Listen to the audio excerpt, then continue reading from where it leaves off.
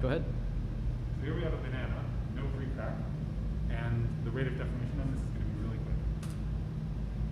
Check it out. It's a nice flat surface. It looked like brittle fracture because he went fast. All right, let's do the same thing but go slow.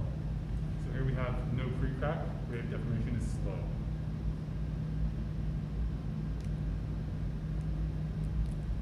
Definite ductile fracture going on right there.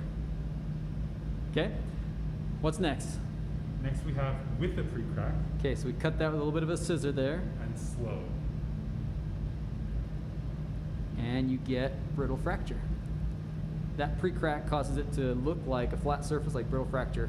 Still probably looks a little bit different from these ones, the fracture surface. Yeah, look how much rougher this one is. This one was with pre-crack, this one was no pre-crack. And this one's rough because it broke the seam, but then it went relatively slow, so you get more ductile behavior.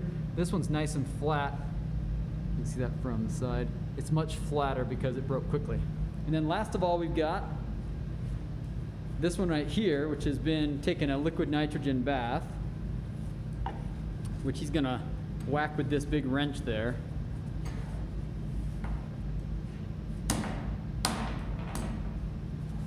And the part that was in the liquid nitrogen is completely glass-like. Look at that fracture surface. Very, very flat fracture surface. It looks like it was a piece of glass that broke.